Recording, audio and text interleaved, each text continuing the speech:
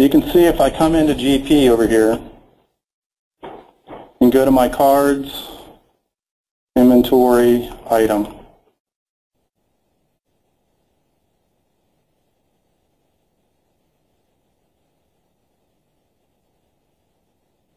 There's a 9999, but no 8888.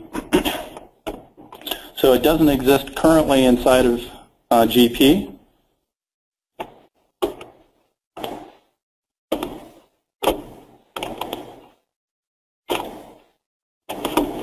So over in my SharePoint system, in my GP item request, I have a list. So the salesperson can come in here and say, I want to add a new item. And out of our inventory or out of our catalog that we have from a particular manufacturer, I want to add this BP 8888. Item description is its keypads. Item class is retail. My code here is just a field that lets me know what's going on once this all gets underway.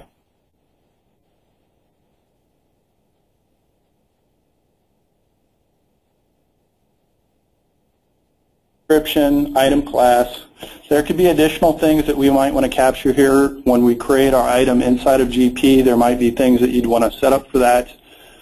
Price, cost, those types of things associated with a particular thing, how many items we might be stocking, whatever it may be with regards to this particular item, we can have that filled in.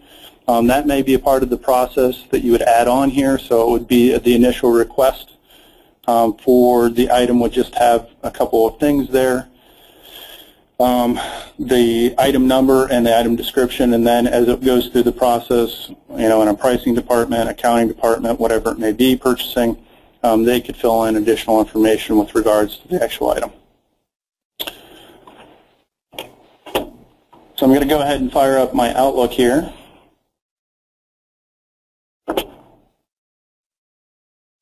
And I'm going to go to GP demo, and you can see that I've got two new requests in here, one of which tells me, hey, I've got this item that needs approval. The approval process is started. Here's information about it. And then I have a task that I need to be aware of. If I click on this task, I can actually open the task directly from email. I don't even need to go into SharePoint to approve the process. So the sales manager wouldn't even need to get into SharePoint to approve this request. They could do it directly from Outlook. So I'm going to say open this task. And you can see it was requested by me. I'm the approver. I know that's a little bit redundant, but for the sake of the demo, that's how we have it set up. So the status not started. Here I am. We're making the request. The approval needs information. We could add in a due date for this, so the escalation process can be kicked in based upon the required due date. I could add in my comments and say, this item looks good.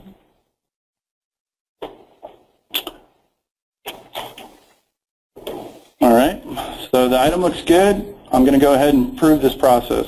I could reject it.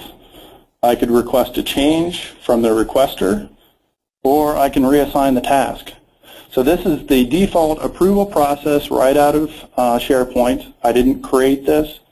It's a workflow that can be applied directly to items. So I have this approve button. I'm going to go ahead and say it's approved. So now over in SharePoint, if I take a look at that over there, I can see this item here. It's pending. I have this approval process. I'm going to go ahead and look at that. You'll see that I get a visual on this. Looks like I have approved it. I can come down here and I can see information. The approval has been successfully completed. All participants have completed their tasks. So I could add additional people into the approval process. I could do an escalation of the process. So let's say that an expense request or something like that, where the manager needs to approve it, and if the expense is over a certain dollar amount, let's say $500, then your CFO of your organization needs to approve it, or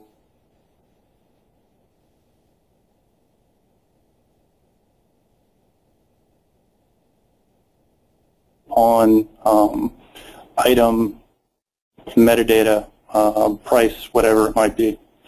So our process is now approved. We've got the task complete. We go back into our GP item request. You can see that it's approved here, the approval status, and I also have this code telling me that the item is created over in GP. So if I go back over into GP, I looked for it before, I couldn't find it. So now if I look for BP 8888, there's my item, and here's information about it. So we're creating that information inside of GP based out of SharePoint. We're using eConnect, calling in eConnect store procedure inside of the GP database, which is built into GP just based out of the standard deployment. So all of those store procedures are available to us to go ahead and create items or other things inside of GP. And we can, like I said, add additional things like the cost, the price, but really the only thing that I needed here to get started with creating an item inside of GP was three things. I needed my item number, I needed my description, and I needed my class ID, which I defined as being retail for this particular item. And that's it.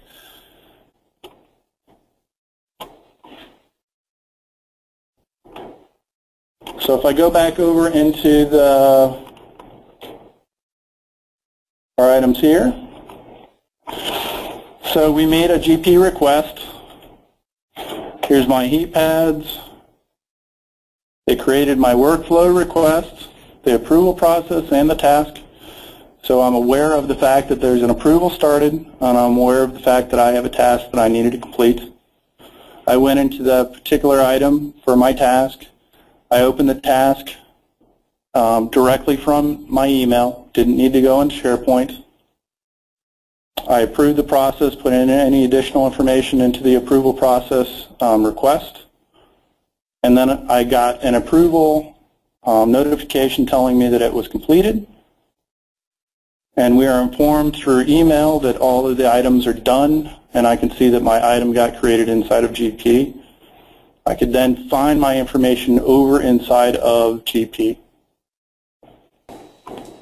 So you can see that we've created an item. Like I said, we could add extended things like cost, pricing, those types of things, stocking inventory, whatever it may be with regards to the item that we created, but I just wanted to show you that our basic three things were the item number, the description, and our class ID.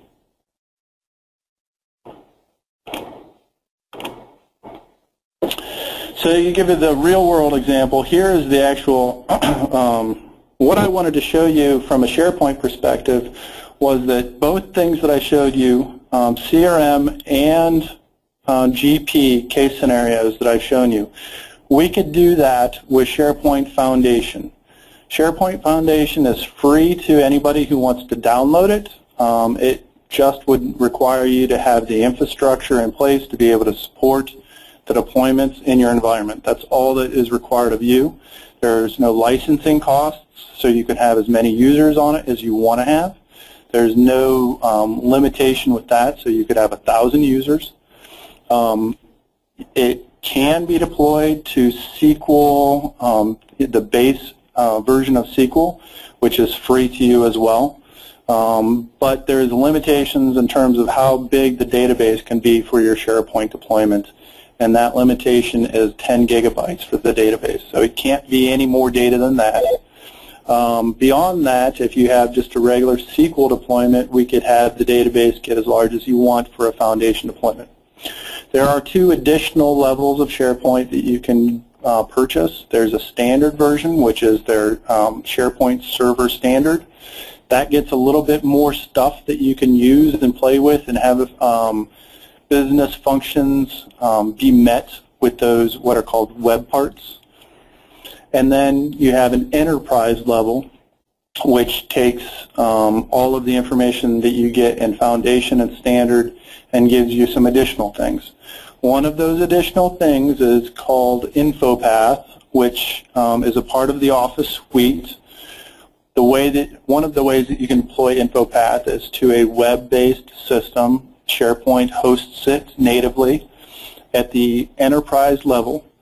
And for our client here, we created an InfoPath form with multiple